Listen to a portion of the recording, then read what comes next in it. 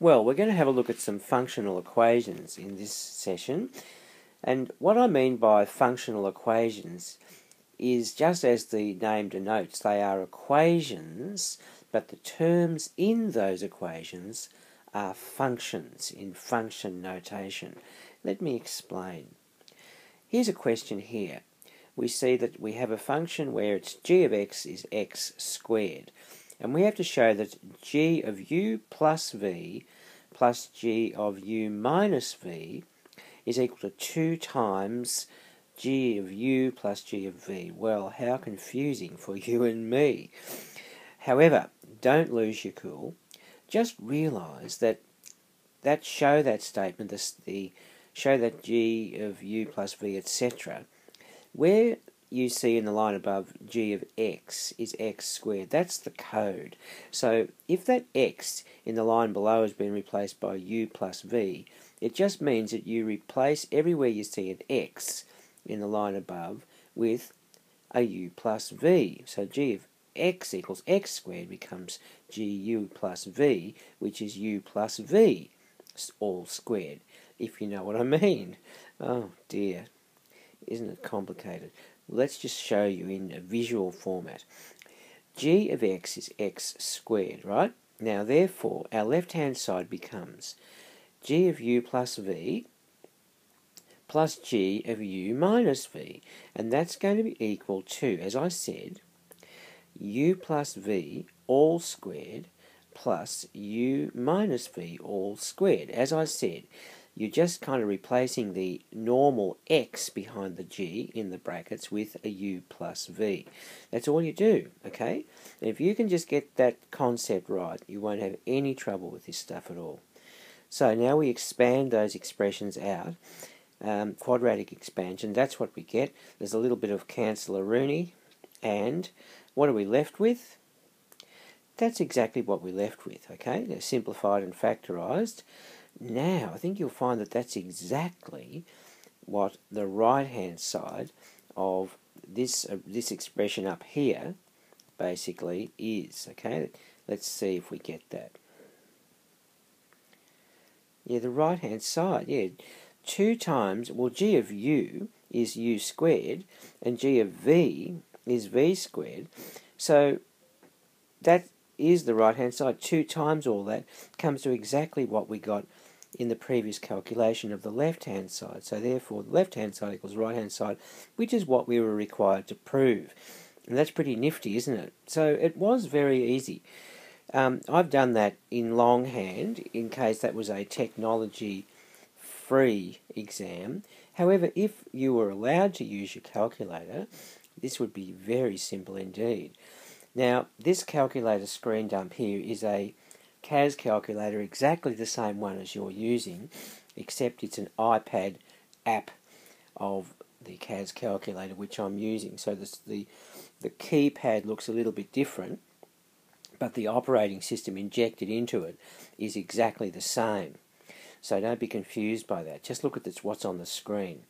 Okay, so you can see that I have typed in x squared as f1 of x, okay, and I got a done, so everything's good.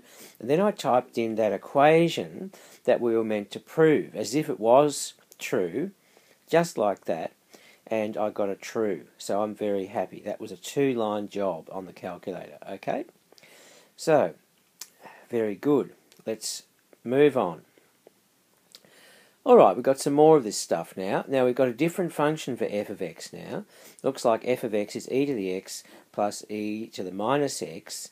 And we've got another one, g of x, where g of x is e to the x minus e to the minus x. So what have we got to show? Well, we've got to show each of those 3 things in turn. Let's have a go at the first one, shall we? Alright, now, let's see. Well, f of x all squared. Okay, I think we can handle that. Just do the left-hand side and prove that it equals the right-hand side. So the left-hand side is that thing. Let's multiply it out as a quadratic expansion. Beautiful. Look at that middle term. Isn't that interesting? Can you see what that's going to become? Yeah, think about that. Think about that. Okay, here we go. Well, yes, what did I do there? I've got the first term, then I've got the third term as written next, and then that middle bit I've written last, because look what that dissolves to. See, e to the x minus x is e to the naught, and e to the naught is 1. Of course it is. So what I was doing, basically I was sort of lining up the terms so that they looked like that, which is exactly, I think you'll find, what the right-hand side of that expression we had to show that was. Let's see. Yeah, the right-hand side is f of 2x, which is e to the 2x plus e to the minus 2x plus 2. So we have shown what we had to show. Mighty fine, eh? Mighty fine. Now, let's do it if in case it was not a technology-free exam, we'll just do it on the calculator, and it's super, super easy. Here we go. Now, you'll see I've done it there for you. So the first line, I just typed in the expression as f1 of x and stored it, and I got it done, so the calculator's happy. Then I stored in g1 of, I'll call it g1 of x, as the same thing but except with a minus sign in the middle, and I got it done. And then I actually typed in the expression they wanted us to prove as if it was true, and yes, the calculator says, yep, we'll pay that, it's true. So it's easy, isn't it? It's really, really easy on the calculator. That's why they won't give you those on the calculator. Or they might give you them as multiple choice expressions, but see, that's just, you have to demonstrate that you can basically do a multiple choice question in 1 minute and 40 seconds, and you've really got to be good at the calculator. So, and know what to do as well. Okay, next one.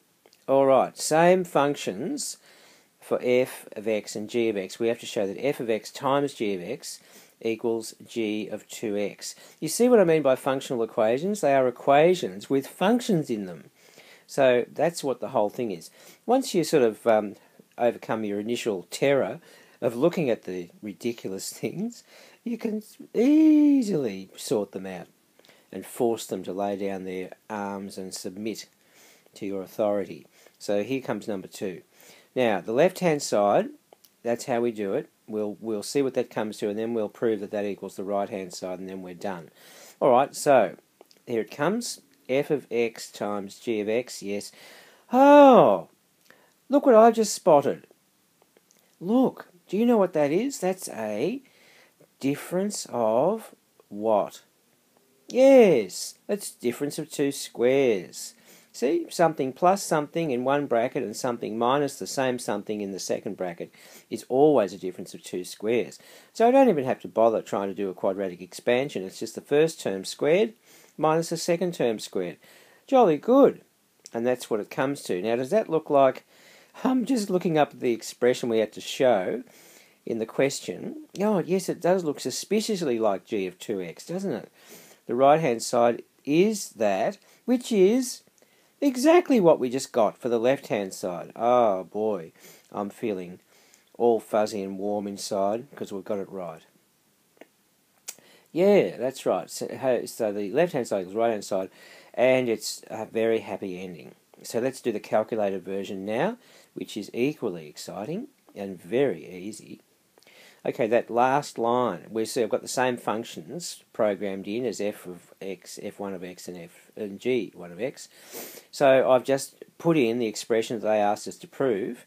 There it is, and the calculator says, yep, I'll pay that, it's true. So there you go, you got your true. So, it's looking good. And I think we've got one more to do, don't we? Yeah, okay, so we've got to show that f of x squared minus g of x squared equals 4. Well, let's go for the left-hand side. There it is. Now, okay, let's just sub our functions in there. Oh, I'm trying to be a smart aleck. Look at that. I'm turning that into a, it is, yeah, it is a difference of 2 squares, isn't it? So I'm basically factorising the difference of 2 squares. Look at that. Hoping it'll come out nice and easy, which I bet it does. Yes, there's f of x minus g of x, and there's the second bracket, f of x plus g of x, and the reason I did that is I was going to get some nice cancelling. Look at that. Okay, let's clean that up a bit. And I've removed the internal bracket from the first term, and which reveals some more lovely cancelling. Look at that. And now we can clean up again. And, oh, how interesting. Look at that. See, that's going to become 2 times 2, which is 4. Now, guess what e to the minus x times e to the x equals? Can you guess? Yes, it's e to the x minus x, and x minus x is 0, and e to the 0 is 1. So it just becomes 4. Yeah, and that's what we had to show it was. You see the question there above, number 3? We had to prove it equaled 4. So that's the right-hand side. So we did it. How easy is it? Now, we'll just do the calculator version now. Here comes another screen, and there it is. And I've just put it in, that last line. There it is. I put it in as if it was true, and yes, it confirmed that it was true. So it's beautiful, isn't it? Okay, now here's one last one to finish off this thing. Right, so what have we got here? Good heavens. F of x equals e to the 2x for all real x's. We have to prove... Oh, wait a minute. What does it say? If then f of x all squared equals f of y, where y is equal to... Looks like we've got to solve this for y or something, I think. Look, if it looks confusing, just make a start. Just make a start, and you don't know where you're going to end up. You'll end up somewhere, but hopefully it'll be somewhere in the right direction. So let's just go with this. F of x is e to the 2x. True? Because that's what they told us, yep? Now let's square the thing and see where we get. Righto, I'll buy that. Now that comes to e to the 2 times 2x, doesn't it? Equal e to the 4x, right? Now have another look at the question. We've got f of x all squared, and they're telling us that that equals f of y. Well, but according to the definition of the question, if f of x equals e to the 2x, then f of y should be, yes, e to the 2y, shouldn't it? That's right. Now they're saying those things are equal, so why don't we equate them as equal and see where that takes us? I think I can smell a good outcome here. Right, let's just plug in the numbers now, guys. Yes. Now, I think this is going to be easy. See, look, the exponents have to be equal if those things are equal. So, therefore, we're saying 2y equals 4x, and therefore, what is y? Yes. Now, is that there somewhere in one of those options? Yes, it's number A. Aha, we got it, didn't we? Now, you see, if you just have the confidence to put one foot in front of the other and take a step, it'll help you, and you'll basically, even if you're unsure of yourself, you're likely to just sort of stumble on and get the right solution and be very, very pleased with yourself. Now, I'm going to show you the calculator version of this, of how you solve this. It's rather elegant, okay? Watch this.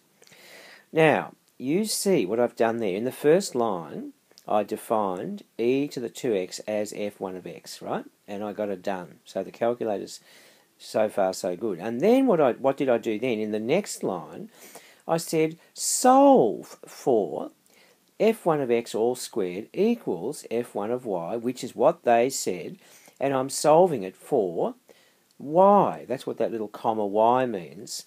And y is going to come out the other end as 2x. There it is. Hey, I'm pretty excited about that, aren't you? I think it's marvellous. Aren't these CAS calculators something else? I think that's the end of the line. So I think I'm going to let you go home now and have a nice cup of tea.